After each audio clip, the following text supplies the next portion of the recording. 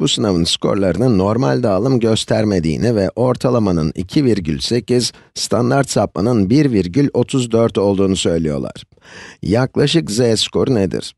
Hatırlarsanız z-skoru ortalamadan kaç standart sapma uzakta olduğunuzu belirtiyordu. 5 olan sınav skoruna denk gelen z-skoru nedir?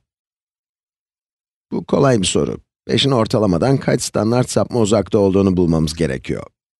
Hemen 5 eksi 2,8 diyoruz.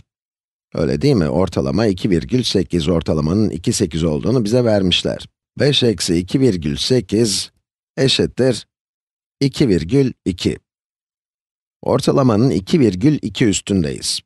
Ama standart sapma cinsinden istiyorsak ne yapacağız? Çok kolay. Bu farkı standart sapmaya böleceğiz. Bölü 1,34. 1,34'e bölüyoruz. Bunun için hesap makinesi kullanacağız tabii ki. 2,2 bölü 1,34 eşittir 1,64. Bu 1,64'e eşit. C şıkkı. Evet, bu soru gayet kolaydı. Bu videoları seyrettikten sonra hep almayı umduğunuz 5 notunun ortalamadan ne kadar uzakta bulunduğunu hesapladık. Sonra da standart sapmaya bölerek 5'in ortalamadan kaç standart sapma uzaklıkta olduğunu bulduk.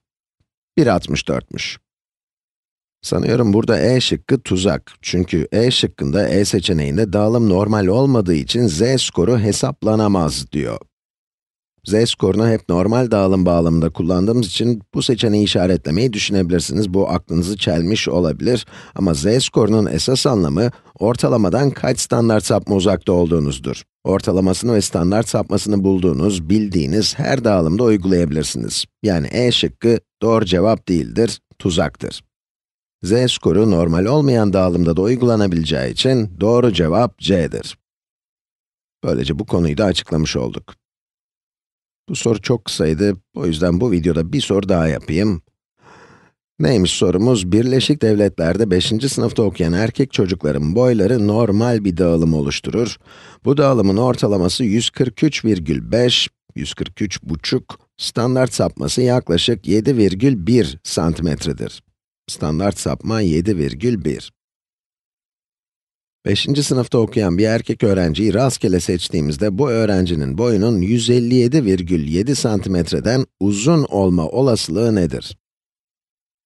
Güzel. Daha önceki bazı sorularda yaptığım gibi bu dağılımı çizeyim. Ortalamanın 143,5 olduğu söylenmiş, 157,7 santimetreden uzun olması isteniyor. Yani ortalamanın üstüne bakıyoruz. Ortalamanın bir standart sapma üstü bizi buraya ulaştırır. Bu sayıya 7,1 ekleriz. 7,1 arttırıyoruz.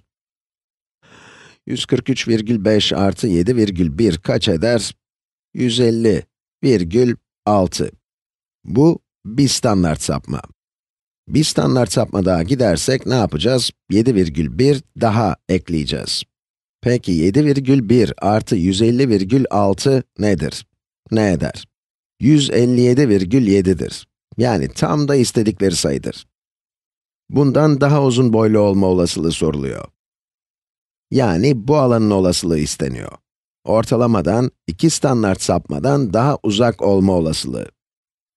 Şu soldaki kuyruğu sayamayız. Ampirik kuralı kullanabiliriz. Ampirik kuralı kullanabiliriz. Standart sapmalara bakarsak, bir standart sapma, iki standart sapma. Bu alanın tamamını biliyoruz. İki standart sapmanın içindeki alanı biliyoruz. Ampirik kural bu alanı veriyor. 68, 95, 99,7 kuralına göre bu alan %95'tir. %95. 0,95'tir. Çünkü iki standart sapma içindeki alandır. Buna göre kalan kısımda, yani bulmak istediğimiz bu kuyruk ve şu soldaki kuyruğun toplamı, geri kalan alan %5 olmak zorunda.